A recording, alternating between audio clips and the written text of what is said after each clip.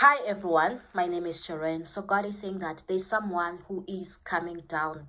There's someone who is falling down. They are falling down from their high seat. They are falling down from their high position. They are falling down. Their time to be reigning has come to an end. Their time to be exalting themselves has come to an end because they are now coming down. They are now falling down.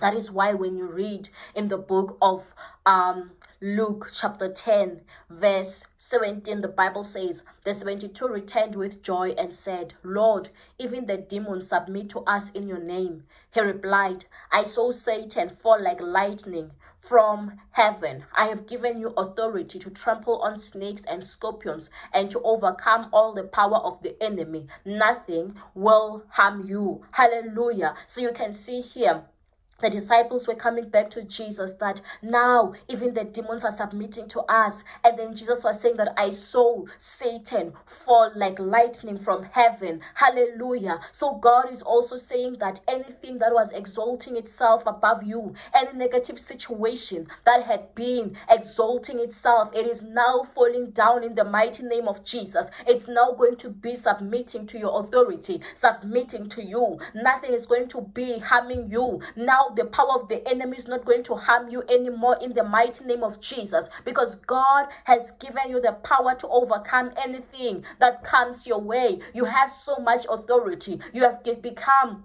so powerful. You have become so dangerous to the kingdom, to the armies of the devil, to the demons and his agent, and to the devil, whoever, or the snakes. You have the powers to trample over them. So if something is trying to come and scare you in your life, if any person is trying to come and threaten you in your life, you know you have been given the name of Jesus, and everything is bound to bow, is bound to submit to that name. So no situation should ever scare you, because God is saying that any situation, any evil, any demon, any strong man has to come down. They are falling down. They are falling down from their position of power. Yes, they might have had their way for the past years in your life, for the many years in your life, for the longest time. But God is saying that it's about new authority now. New authority has come. New things have come into your life, because now you know the name of the Lord. Now you can use it to win things over. Now you can use it to push things out. Now you can use it to kick certain things out in the mighty name of Jesus. Amen.